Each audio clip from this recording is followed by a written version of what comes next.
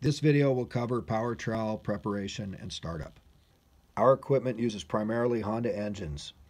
To check the oil, make sure the machine is sitting level. Locate the dipstick on the lower part of the engine. Turn counterclockwise and remove. Wipe off and reinsert fully, then remove again.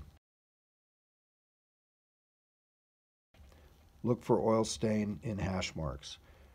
Oil levels should be near top. If not, add correct oil. Wipe off and reinsert, hand tighten only.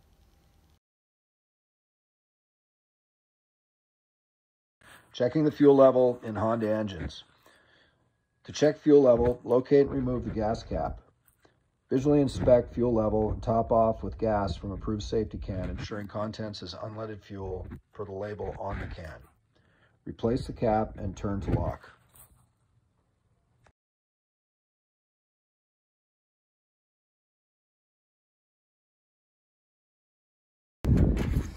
Gas is good.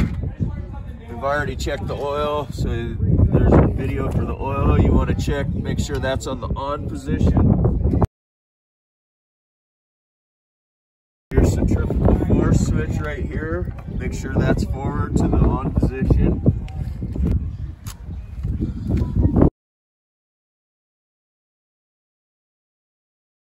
Then the gas over here, turn the gas on.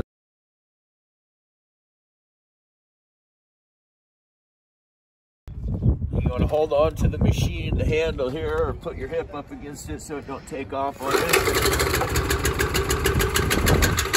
And yeah, slowly let the choke off. While holding the machine.